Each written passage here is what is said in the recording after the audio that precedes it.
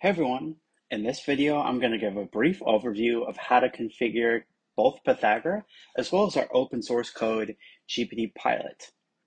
If you're a Pythagora user, inside of the directory where Pythagora is installed, there will be a subdirectory called GPT Pilot. Inside of that GPT Pilot directory, there's a file called config.json. For Pythagora Pro users, you don't need to make any changes to this config.json file. It's already set up for you to be ready to go and start building an application. Our engineering team has already done extensive testing on all the different models that are available from the different LLM providers. And we make sure that Pythagora Pro is already using the most advanced and most efficient LLM models available on the market. So you don't need to make any changes. You can simply click the Create New App button and get ready. Start building your application. Pythagora Pro is what we recommend for the majority of our users who simply want to start building an application and get up and running. That's whether you're a software engineer, you work in DevOps, you're a PM, you work in QA, or whatever your job title is.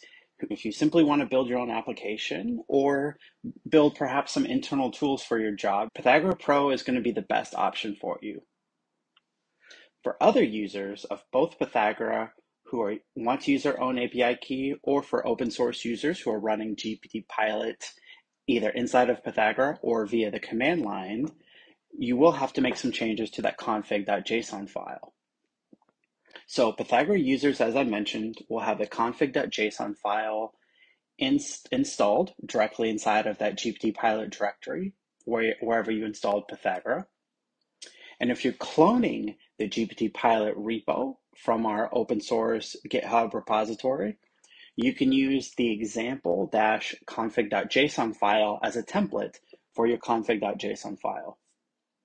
What you'll do with the config.json file is you're going to modify it to add in your own API key from your preferred LLM provider, as well as modify the default agent and potentially any other agents with the models that you want to use from those different LLM providers. And just as a friendly heads up, your preferred LLM provider will likely charge you for usage of using their API if you're adding an API key. So first thing you want to do, as you can see up here in this test config.json file, you want to modify this LLM section with the LLM property. Here, there's both OpenAI and Anthropic listed. If you want to add in an API key for OpenAI as an example, you'll modify this API key property, change it from null, and add in your API key there. Next, you'll also need to update the base URL property from null to add in the base URL from your preferred LLM provider. And I'll link below in the description of this video with links so you can see with our help documentation how to get those base URL and how to configure the rest of this as well.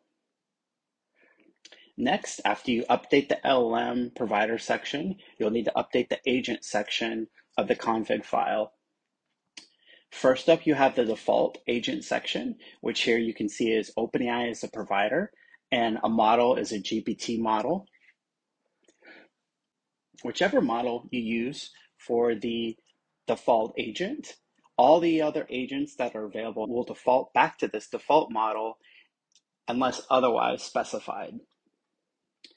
Then, if you have any additional agents listed below the default section, you can override the default for a specific model.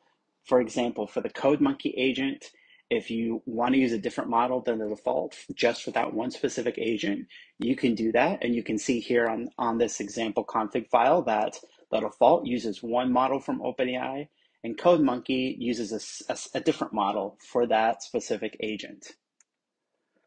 Once you finish updating the LLM property, as well as the agent property for the different agents, make sure you save the config.json file and then restart VS Code so all the changes can propagate and update and the extension. If you're using GPT Pilot and you're using the open source code, you're not going to have a config.json file installed by default. But what you can do is inside of the repo, you'll have an example config.json file, and you can use this as, like I said, you can use this as a template to create your config.json file. And just be sure whenever you're done updating your config.json file, remove any of the LLM providers that you're not using.